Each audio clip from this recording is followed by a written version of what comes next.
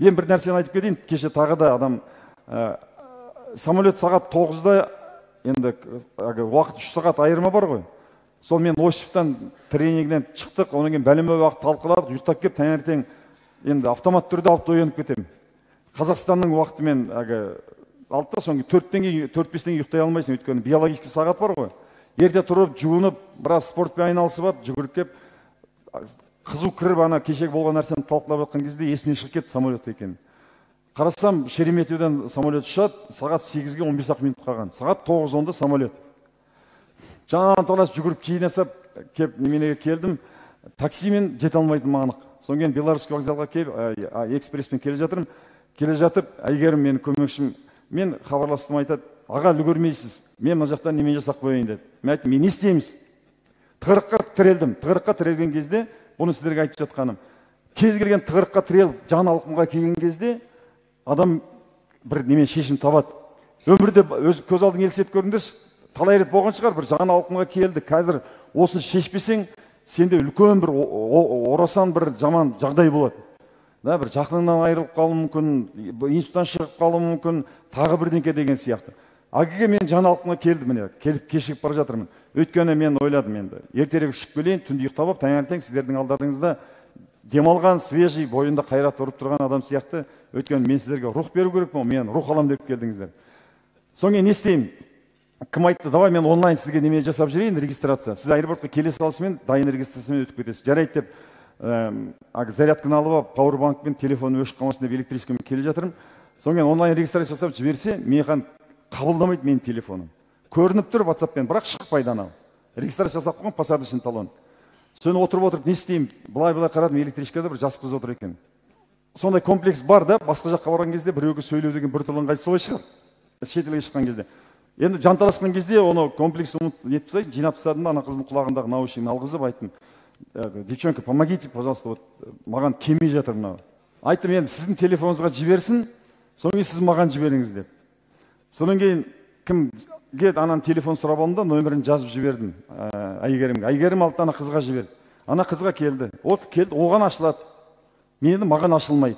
Айттым, давай Bluetooth қосайық десем, қоссақ екеуміз қосылмайды. Жанталасып, міне бір 10 минуттан кейін аэропортқа барамыз. Ана менікі ашылмайды, ашылмаса көрінбейді. Bluetoothпен жасау керек, болмайды. Отырдым да, ана қыз былай тұрмысты, қосылмайды никак. Меніңкі немене келіп тұр, жазған нәрселер. Бірақ жылдамдық нашарда маған немен ашылмай тұр. Соңын айттым, бәрібір сен шешу керексің енді. Енді шешу керек. Соң кейін тұрдым да дауыстап айғайладым. Кто мне поможет? Там добрые люди, кто мне поможет? Вот я опаздываю, вот я не могу получить. Вот к ней пришло по Bluetooth, кто поможет? Бір орыстың жас келіншегі. Давайте деп қасына келді, ашып, әйтеуір оң кейін 2 айфонды бір-бірден етті де, маған неменен шығарып берді. Электронды неменен шығарып берді. Сонымен мен тура барып үлгердім, бірақ ерегескен кезде ана Москвадағы енді тоже бюрократия ғой. Ана таможняда өту керек. 5 минут қалды. Таможняда бәлем-бай адам тұр ана жақта.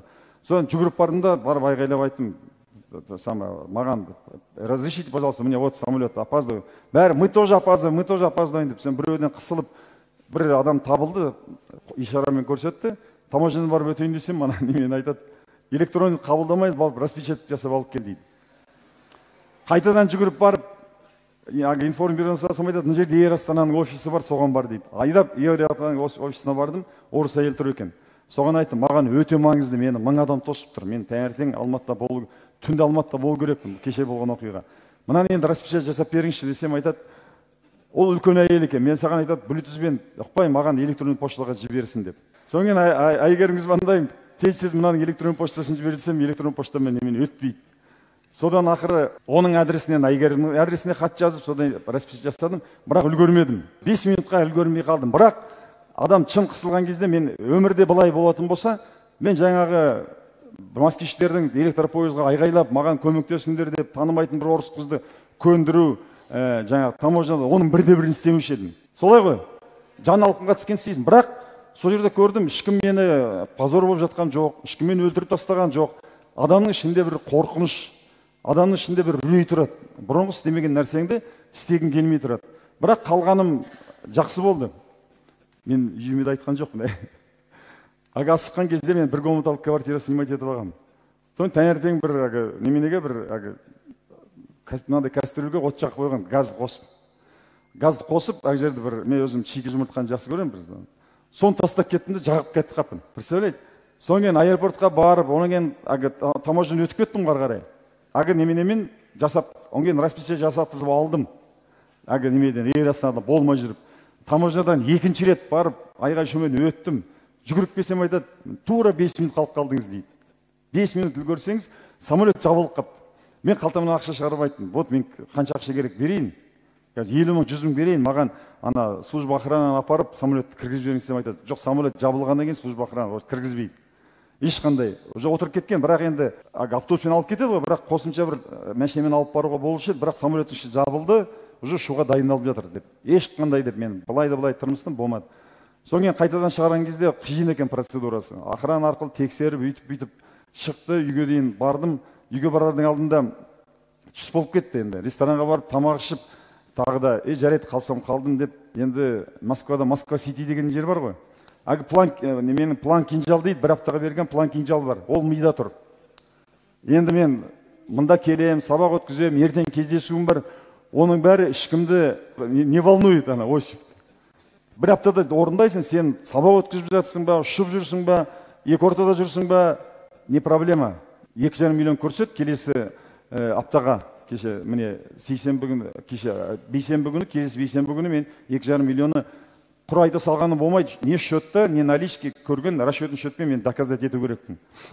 Ол миымда тұр, айтым, мен декларация орындау керек, соңген ол үшін Москва-Ситиға барып мен видео түсіруім керек болатын. Соңген айттым, не нәрсе жасалса да жақсылыққа деп есептейік деп, жерде москвичтардан немен іздедім. Кім маған сапалы видео түсіріп береді деп. Соңген жаңағы телеграмның керемет құдіреті бар, сол арқылы сол БМ-нің ішінен табылды. Бір жігітпен келістім, Москва-Ситидің алдына келетін болды, мені түсіретін болды, бәрі дұрыстап, өте сапалы түсіріп беремін деді. Соңген үйге барып есікті ашсам, газдың иісі бұрқырап тұр. Қарасам, ана канал қайнап жатыр да, немене. Ана кастрюль бар ғой, қап-қара болып күйіп кеткен, газ жанып тұр. Сонда ойлаймын, мен 3 күн, 4 күн болмасам, ана үй жанып кетуші еді. Үлкен қабат үйде, үлкен соның бір не нәрсе жасалса да негізгі сәтін салады ғой. Сонымен кеше видеомды түсіріп, ана газымды өшіріп, бүгін сіздердің алдарыңызда тұрмын. Бұны айтып жатқаным, мысалы, баған аэропортқа бара жатқан кезде оның есіме түсіп тұрды. Адам оказывается, шын жаны қиналған кезде кез келген тығырықтан шығады екен. Енді бұл енді маған өмірдің салған тығырығы да. Жаңа кеше ұйықтап қалғаным, кішкене шаршағаннан басым істемей қалды. Кешіп қалғаным өмірдің салған маған, ондай өмір әркімге салады. Өмір болғаннан кейін ой қыры бар, сондай нәрсе болып жүреді. Ал енді жаңағы 2,5 миллион теңгені бір аптада табам деген мен өзім кіргізген тығырық. Өзім сондай неменеге кіргіздім тығырыққа. Енді қазір менің басым сол ұшып келе жатқан кезде де, Москвада жүрген кезде соны ойлап жатыр. Осын қалай да болсын орындау керекпін деп. Ол деген сөз, сендер де өмірде осылай өздерің салыңдар. Мен қазір сендерге бір кітап бергім келеді, бірақ өтелік ұзақ кітап әзірге емес, мен 3-ші аптада беремін, 4-ші аптада беремін. Адская неделя деген. Адская неделя деген, қазір жазбай-ақ қойыңдар, оқымай-ақ қойыңдар. Мен қазір керек жоқ. Мен әр нәрсені уақытында беріп отырам. 3-ші аптада берем, өйткені сендерге менің міндетім қазір 2 айдың ішінде ғана сендер бір табыс тауып, сонымен мақтанып көрсету емес.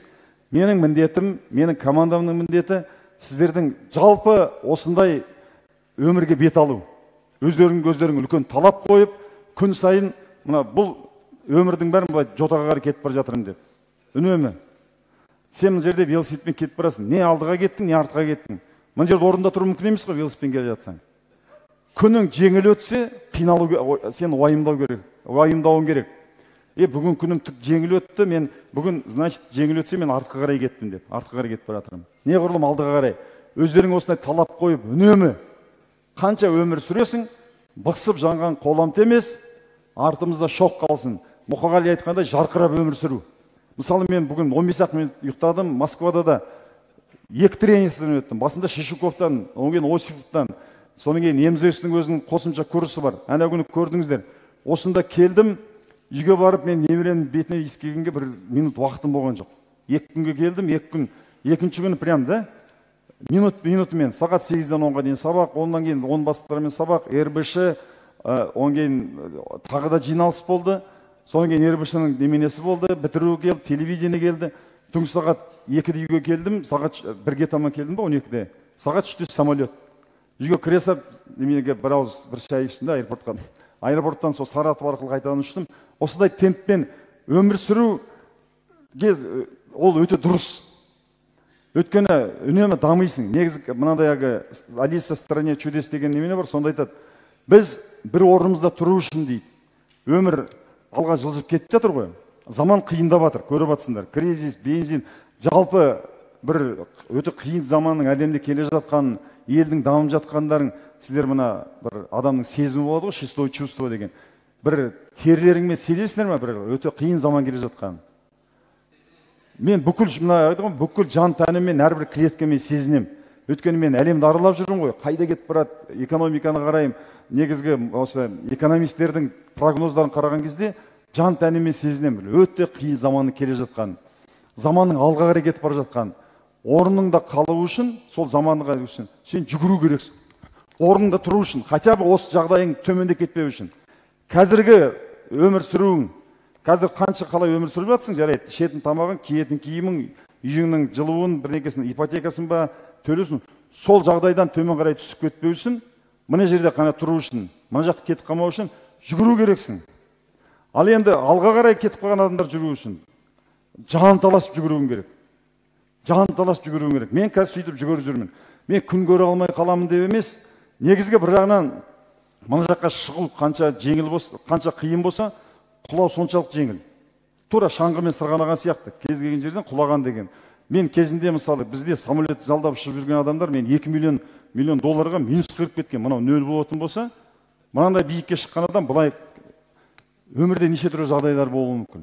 Сондықтан үнемі оған адам дайын болу керек қиындыққа. Өзің мысалы айталық 1 километрге жүгіргеннен рахат алу үшін мына тауға жексенбі күні барған кезде мына көкжайлауға біз ана Фурмонт деген шыңға барамыз. Қазір Әлихан Бөкейхан деп айтып жүрміз ғой, берден Алтыбақанға. Сондай жерге рахат алу үшін айталық мынау бір жота, мынау екінші жота. Біз мына жерге барып жүрміз. Где-то 5 километр. Осы жерден рахат алу үшін қай уақытта рахат аласың мына жерге шығу үшін? Қол көтеріп айтыңыз, қай уақытта рахат аласың?